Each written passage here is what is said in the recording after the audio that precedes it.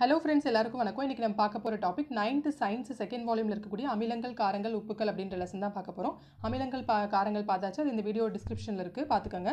இப்போ நம்ம பார்க்க போகிறது உப்புக்கள். உப்புக்கள்னால் என்ன அப்படின்னா, அமிலங்களுக்கும் காரங்களுக்கும் இடையே நடக்க நடுநிலையாக்கல் வினையின் பொழுது உருவாகும் விளைபொருட்கள் தான் உப்புக்கள் அப்படின்றாங்க. ஒரு அமிலத்தையும் காரத்தையும் சேர்க்கும் பொழுது உப்பும் நீரும் உருவாகிறது. இதுதான் கான்செப்ட். இந்த கான்செப்ட் தான் இந்த லெசன் ஃபுல்லாகவே வருது. இந்த கான்செப்டை புரிஞ்சுக்கிட்டிங்கன்னா அது ஃபுல்லாகவே படிச்சிடலாம். உப்போட வகைகள், சாதாரண உப்பு பற்றி சொல்லியிருக்காங்க. சாதாரண உப்பு அப்படின்றப்போ ஒரு அமிலமும் காரமும் சேர்க்கும் பொழுது சாதாரண உப்பு உருவாகிறது. அமிலம் அப்படின்னா என்னென்னா, இதில் வந்து அமிலம் என்ன எடுத்துக்கிறாங்கன்னா ஹைட்ரோக்ளோரிக் அமிலம், HClன்றது ஒரு அமிலம். HCl வந்து எடுத்துக்கிறாங்க. அப்போ அமிலத்துக்கூட பண்பு என்ன அப்படின்னா வந்து அதில் வந்து ஹைட்ரஜன் இடம்பெற்றிருக்கும். நீரில் கரையும் பொழுது ஹைட்ரஜன் அயனிகளை தரவல்லவை வந்து அமிலங்கள்னு நம்ம பார்த்தோம். டெஃபினேஷன் அதான் அமிலத்துக்கான டெஃபினேஷன். அப்போ ஹைட்ரஜன் அயனிக்கான பண்பு அமிலத்திற்கான பண்பு என்னென்னா ஹைட்ரஜன் அயனிகளை பெற்றிருப்பது. அப்போ எந்த ஈக்குவேஷனில் வந்து ஹைட்ரஜன் அயனிகள் இருக்கோ அது அமிலங்கள். அப்போ HClல வந்து ஹைட்ரஜன் அயனி இருக்கிறது, ஸோ அது வந்து ஒரு அமிலம். அதே மாதிரி சோடியம் ஹைட்ராக்சைடு அப்படின்னு எடுத்துக்கிறாங்க, அது வந்து ஒரு காரம். நீரில் கரையும் பொழுது OH அயனிகளை தரவல்லவை காரங்கள்னு பார்த்தோம். அப்போ இதில் வந்து சோடியம் ஹைட்ராக்சைடில் OH இருப்பதனால இது காரம். அப்போ அமிலத்தையும் காரத்தையும் சேர்க்கும் பொழுது என்ன ஆகுது அப்படின்னா வந்து அமிலத்தோட பண்பு என்ன, ஹைட்ரஜன் இருக்கும், காரத்தோட பண்பு OH இருக்கும். அப்போ அமிலத்தோட பண்பு முழுசாக வெளியேற்றப்படணும், காரத்தோட பண்பு முழுசாக வெளியேற்றப்படணும். அப்போ வந்து காரத்தோட பண்பு OH வந்து வெளியேறிடுது, அமிலத்தோட பண்பு H வெளியேறிடுது. OH H ரெண்டும் சேரும்பொழுது H2O நமக்கு கிடைக்கிது. மீதி இருக்கிறது சோடியம் குளோரைடு, அது வந்து கிடைக்கிது. அதான் உப்பு. அது அமிலமும் காரமும் சேரும்பொழுது உப்பும் நீரும் கிடைக்கிறது. இதில் என்னாகும் அப்படின்னா வந்து அமிலத்தோட பண்பு அப்படின்னு பார்த்தோம் இல்லையா, இப்போ ஹைட்ரஜன் குளோரைடில் Hன்றது அமிலத்தோட பண்பு. சில நேரத்தில் அமிலத்தோட பண்பு வந்து முழுசாக வெளியேற்றப்படாது. படாமல் இருந்துச்சு அப்படின்னா வந்து அது ஹைட்ரஜன் வந்து ஒரு ஈக்குவேஷனில் வந்து இதில் வந்து ஒரு ஹைட்ரஜன் தான் இருக்குது HClல. சில நேரங்களில் 2 ஹைட்ரஜனோ 3 ஹைட்ரஜனோ இருக்கும் பொழுது ஒரு ஹைட்ரஜன் மட்டும் நீக்கப்பட்டுட்டு மீதி இருக்கக்கூடிய ஹைட்ரஜன்லாம் அந்த ஈக்குவேஷன்லேயே இருந்துச்சு அப்படின்னா வந்து பகுதி அளவு தான் வந்து அது வந்து வெளியேற்றப்படும். பகுதியளவு வெளியேற்றப்பட்டுச்சுன்னா அமிலங்களில் ஹைட்ரஜன் வந்து பகுதியளவு வெளியேற்றப்பட்டுச்சுன்னா வந்து அமில உப்புக்கள் உருவாகும். அதே மாதிரி காரங்களில் வந்து OH வந்து பகுதியளவு வெளியேற்றப்பட்டுச்சுன்னா கார உப்புக்கள் வந்து உருவாகும். அதான் கான்செப்ட். அது கீழே கொடுத்துருப்பாங்க பாருங்கள். அமில உப்புக்கள்னா எப்படி உருவாகுதுன்னு பாருங்கள். இப்போ சோடியம் ஹைட்ராக்சைடு எடுத்துக்கிறாங்க, NaOH H2SO4. OH பெற்றிருந்தால் அது காரங்கள். அப்போ NaOHன்றது காரம். அதில் காரம் அப்படின்ற நிர்ணயம் பண்ணுறதுக்கான உறுப்பு என்ன, OH இருக்குது. அதே மாதிரி H2SO4ல் அமிலம் அப்படின்றத நிர்ணயம் பண்ணுறதுக்கான உறுப்பு H2 அப்படின்றது தான். அப்போ இதில் வந்து OHன்றது 1 இருக்குது, இதில் வந்து H வந்து 2 இருக்குது. அப்போ நீக்கப்படும் பொழுது என்ன ஆகும் அப்படின்னா வந்து காரத்துக்குரிய பண்பு என்ன, OH ஃபுல்லாகவே எடுத்துட்டாங்க. சோடியம் ஹைட்ராக்சைடில் OH ஃபுல்லாக வெளியே வந்துருச்சு. அமிலத்தோடைய பண்பு என்ன, H2. அதில் H2 ஃபுல்லாக வெளியே வருதா அப்படின்னா இல்லை, ஒரே ஒரு H மட்டும்தான் வெளியே வருது, இன்னொரு H அந்த ஈக்குவேஷன்லேயே தங்கிடுது. அப்போ ஆன்சர் என்ன கிடைக்குதுன்னா NaHSO4 தான் கிடைக்குது. அப்போ அமிலத்தோட பண்பு முழுமையாக நீக்கப்படவில்லை, ஆனால் காரத்தோட பண்பு முழுமையாக நீக்கப்பட்டுருச்சு. OH ஃபுல்லாகவே அதை விட்டு வெளியே வந்துருச்சு. அமிலத்தோட பண்பு முழுமையாக நீக்கப்படாததுனால அந்த இடத்துல வந்து அமில உப்பு உருவாகிறது. அதான் இதோட கான்செப்ட். நெக்ஸ்ட்டு கார உப்புக்கள். PbOH ட்வைஸ் எடுத்துக்கிறாங்க. இதில் அமிலத்தோட பண்பு காரத்தோட பண்பு OH வந்து 2 தடவை அந்த இடத்துல இருக்குது. அதே மாதிரி அமிலத்தோட பண்பு HClல H வந்து ஒரு தடவை தான் இருக்குது, ஹைட்ரஜன். இப்போ காரத்தோட பண்பு வந்து OH இருக்குது இல்லையா, அது வந்து 2 தடவை இருக்குது, ஆனால் ஒரு தடவை தான் வெளியேற்றப்படுது. அமிலத்தோட பண்பான H வந்து ஃபுல்லாகவே எடுத்துடுறாங்க.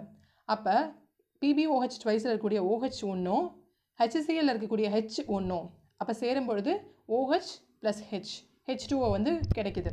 மீதி இருக்கிறதெல்லாம் எழுதிடுறாங்க. மீதி என்னென்ன இருக்குது, PbOH இருக்குது இந்த இடத்துல, இங்கே வந்து HCl இருக்குது, H எடுத்துட்டாங்க, Cl மட்டும் இருக்குது. அப்போ PbOHCl மட்டும்தான் இந்த இடத்துல கிடைக்குது, H2O கிடைக்குது. அப்போ அமிலத்தோட பண்பு ஃபுல்லாகவே வெளியேற்றப்படுது, ஹைட்ரஜன் அந்த ஈக்குவேஷனில் இருக்கக்கூடிய ஹைட்ரஜன் எல்லாமே எடுத்துடுறாங்க. ஆனால் காரத்தோட பண்பில் இருக்கக்கூடிய OH வந்து ஒன்று தான் எடுக்கிறாங்க, ஒன்று அங்கேயே தங்கிடுது. ஸோ காரத்தோட பண்பு வந்து முழுமையாக வெளியேற்றப்படவில்லை. ஸோ அதனால் அந்த இடத்துல வந்து உருவாகிறது என்னென்னா வந்து கார உப்பு உருவாகிறது. அடுத்து இரட்டை உப்பு. இரட்டை உப்புனா என்னென்னா, சமமான மூலக்கூறு எடைவிகித அளவுகளில் 2 எளிய உப்புக்களின் நிறைவுற்ற கரைசல்களை சேர்த்து படிகமாக்கும் பொழுது இரட்டை உப்புக்கள் உருவாகிறது.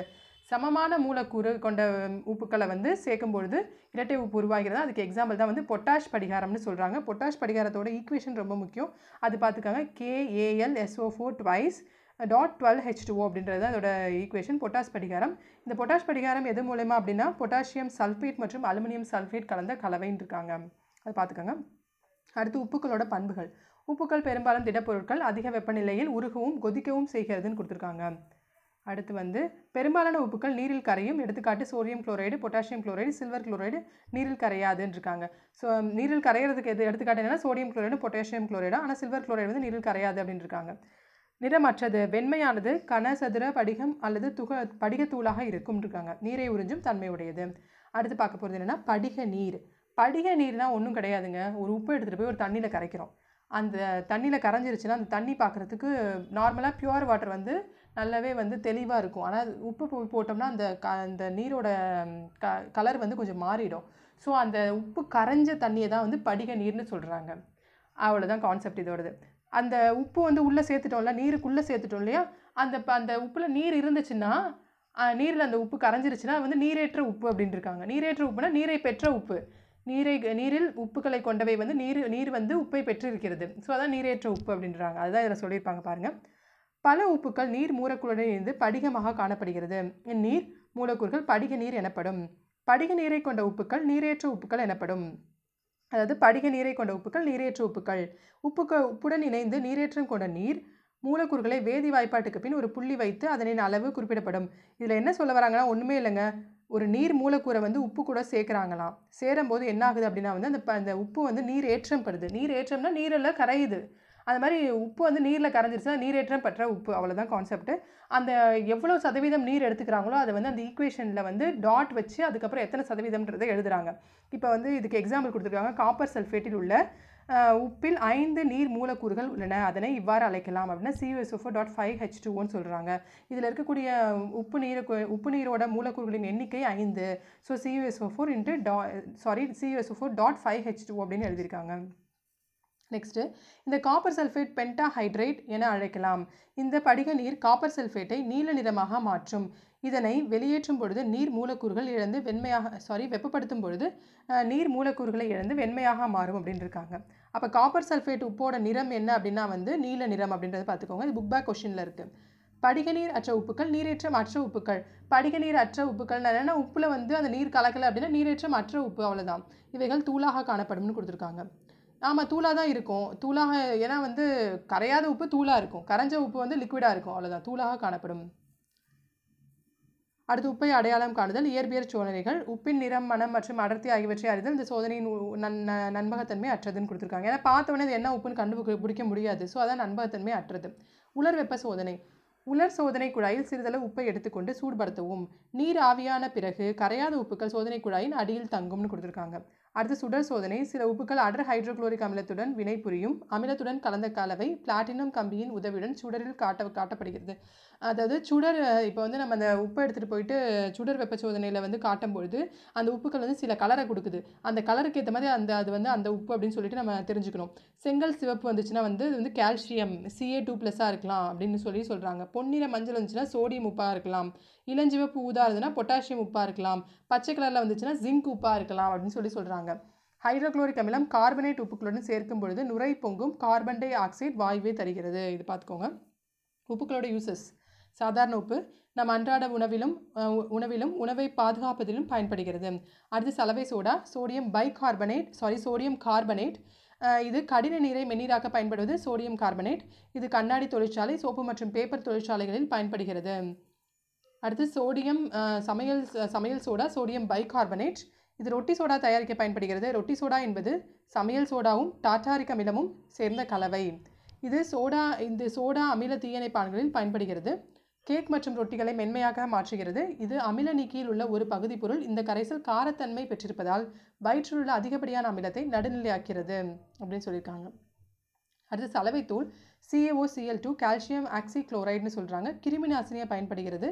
பருத்தி மற்றும் லினின் துணிகளை வெளுக்க பயன்படுகிறது.